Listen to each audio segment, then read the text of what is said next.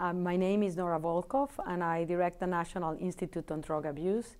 And today I had a presentation of how the findings from science had helped us understand better the problem of addiction and how that in turn guides us interventions that can be beneficial for those afflicted by addictive disorders.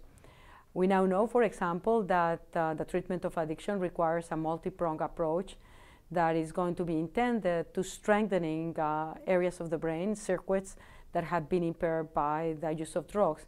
Particularly important is the erosion that happens in the prefrontal cortex on people that are addicted to drugs that makes it much harder for them to exert control over their desires or emotions and makes them very vulnerable for relapse.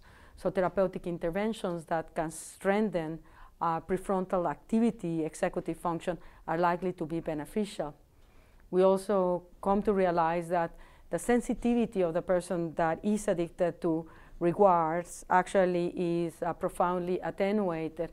So in the psychotherapeutic process, needs to engage individuals into other types of behaviors that are starting to become salient again, so that there is a competition vis-a-vis the drive of what motivates a person that is not just the drug.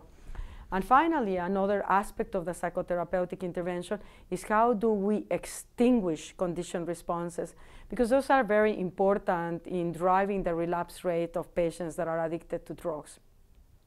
Now, from the perspective of the science on development medications, we're aiming to try to be able to do two things. Are there medications, for example, that can accelerate the psychotherapeutic process?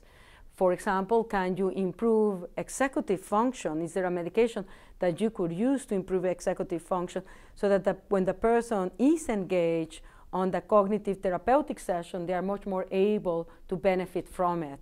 And there are medications that are currently being tested for this purpose. For example, the classical stimulant medications, methylphenidate, amphetamine, modafinil also is being evaluated.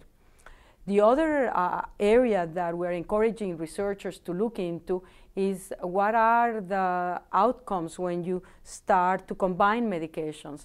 And for example, in the case of nicotine addiction, the studies have shown much better outcomes when you combine two medications, bupropion and varenicline, than when you can give each medication in isolation.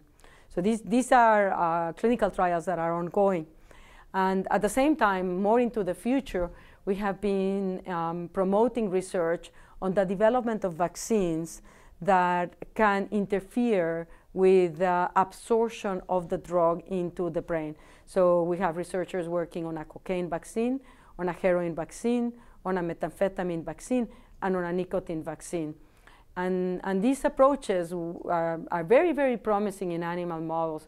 And the big challenge that we currently have is that they need to be, that they increase the number of individuals that respond to them because they are not sufficiently antigenic. So these are some of the exciting areas of science in the whole field of drug addiction.